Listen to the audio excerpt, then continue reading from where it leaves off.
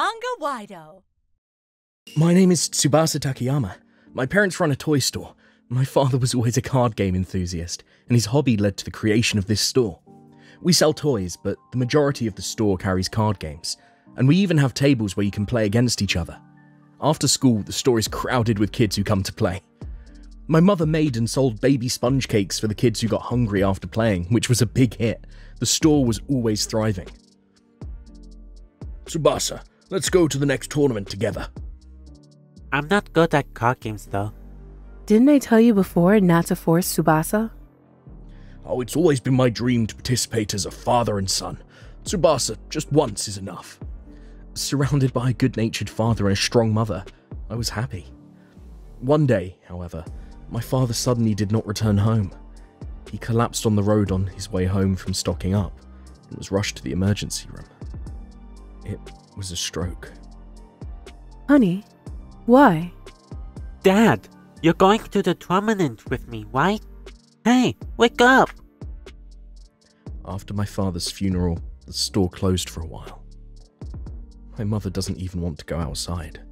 I wonder if she's going to quit the toy store. I was worried, but regulars came every day. You're not going to open the store?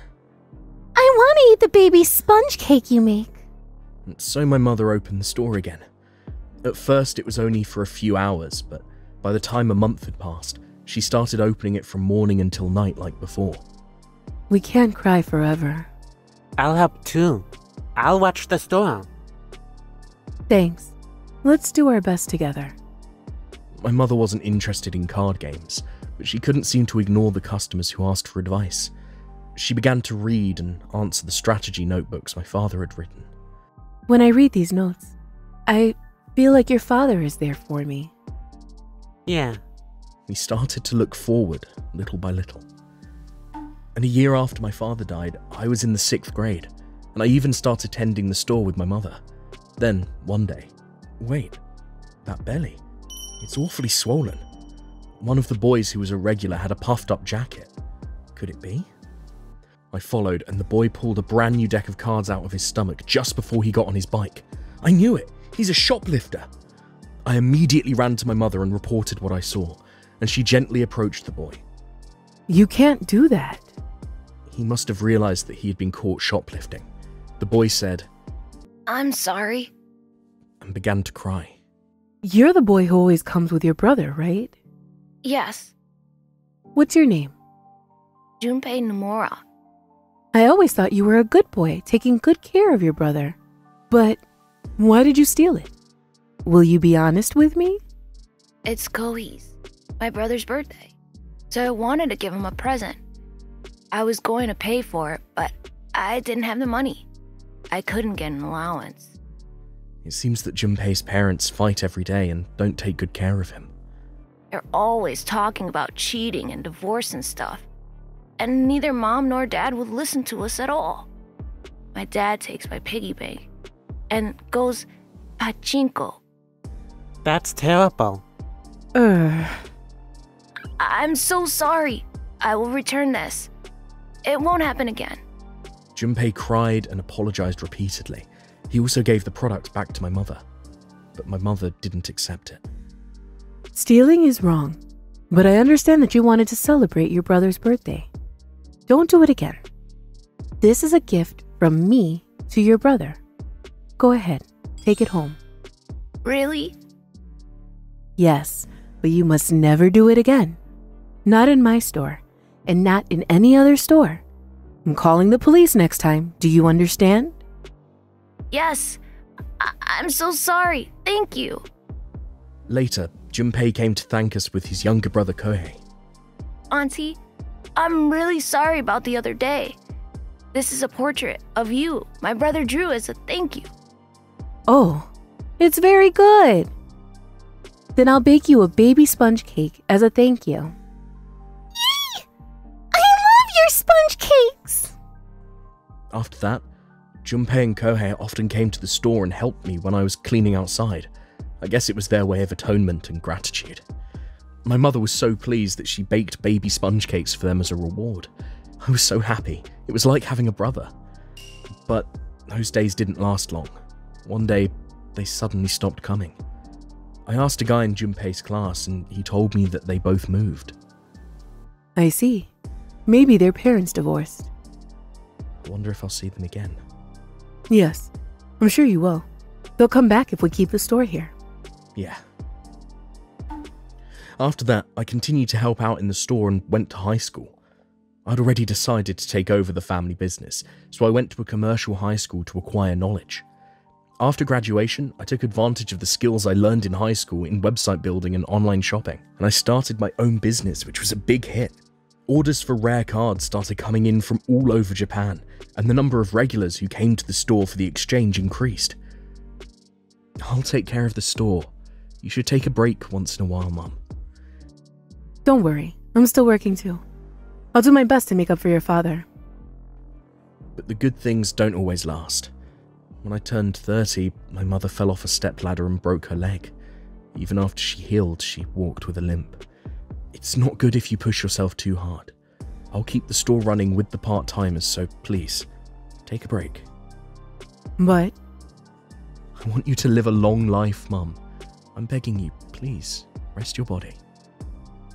I'll take some rest. But if you're short on staff, don't hesitate to call me. My mother retired and started living leisurely. She's always been the type of mother who is well liked by people. She enjoyed having tea with the neighbours and attending flower classes, and I was relieved. To reassure my mother, I worked hard at my job.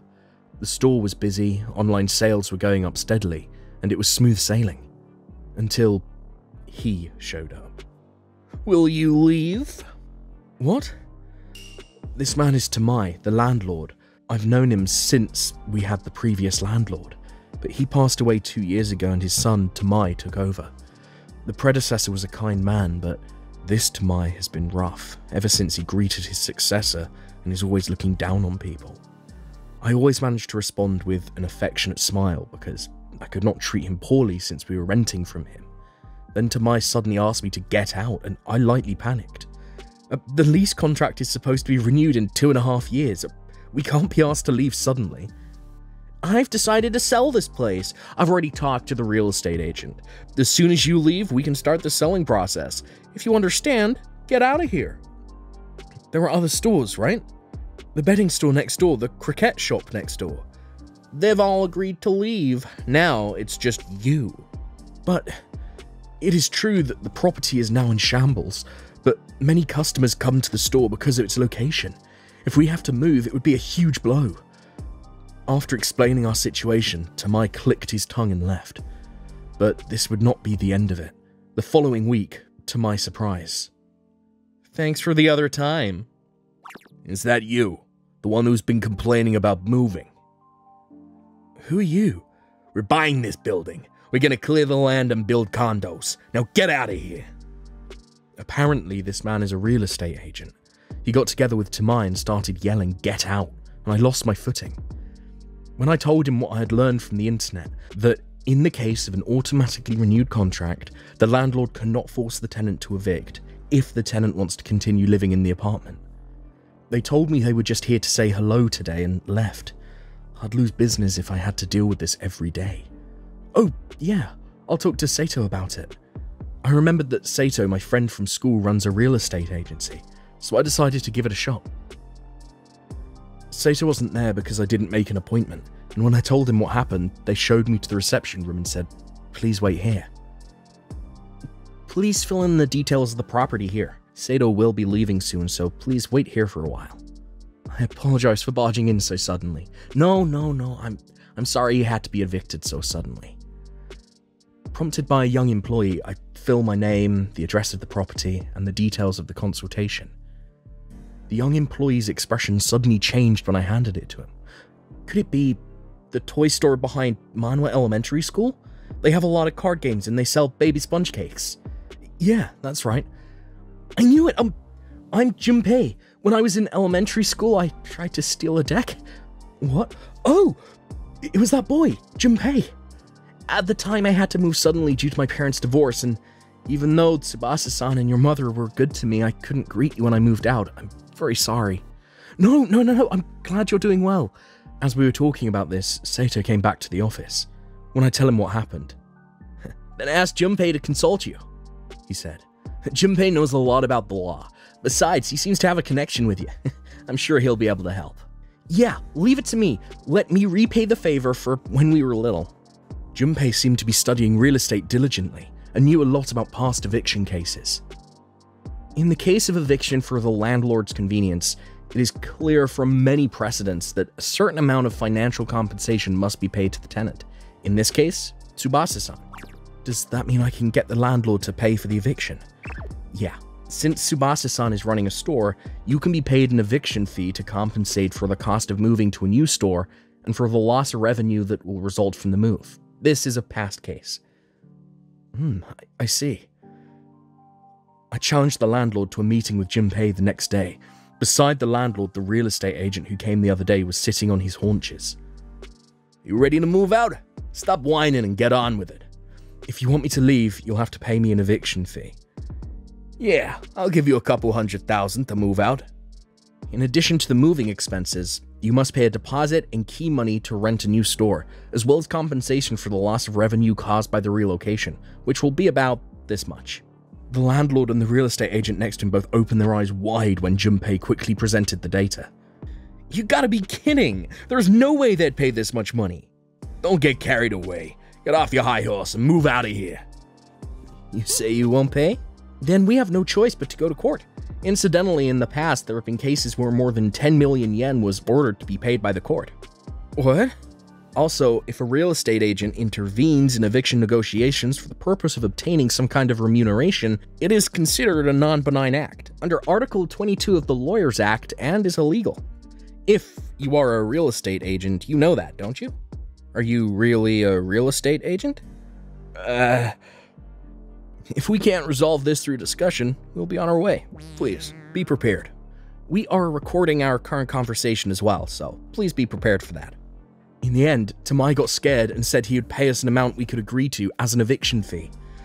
I also asked the bedding shop next door and the croquette shop next door, "How much did you get for the eviction fee?" Neither of them seemed to have been offered much, and when we told them how much we were going to get, they got into a big fight with Tamai. As I was getting ready to move out, Tamai yelled at me, "It's your fault." I ignored him. That's what happens when you try to get people evicted out of the house. At least, he should fulfill his responsibilities as a landlord. Junpei introduced me to a new store. It's about a 5-minute walk from the current store and a very nice place. I'm relieved to see the old customers still coming to the new store as they did before. Thanks. I'm glad I consulted with Junpei to introduce me to such a nice place. Have I repaid you for all you've done for me? You've done more than enough for me. Hey, my mother's coming over today. You're welcome to meet her. Yeah, of course. And my mother, who came to the store, was delighted to see the grown-up Junpei. Then Junpei's younger brother Kohei joined us. You've both grown up. I'm glad to see you're doing well. The memories of how kind you were to me back then kept us going. I was about to turn into a delinquent, but my brother got mad at me and said, "If you become a bad guy, you won't be able to face your auntie at the toy store," and I decided not to. I'm so glad you both grew so well. Come again anytime. I'll be waiting for you. Yeah. About the old store. Apparently Tamai is still struggling, and I don't see it being torn down, and people go in and out of the building. Neighbors say that Tamai told a woman he was in love with that he was going to move overseas with the money from the sale of the property. I hear he was dumped by that woman as well, and is now living alone with his shoulders drooped. I hope I never have to deal with that kind of guy again. The store also had a successful renewal campaign and achieved record sales. Really, it's all thanks to Junpei and our customers. Father in heaven, watch over me. I'll continue to protect this store filled with smiling children.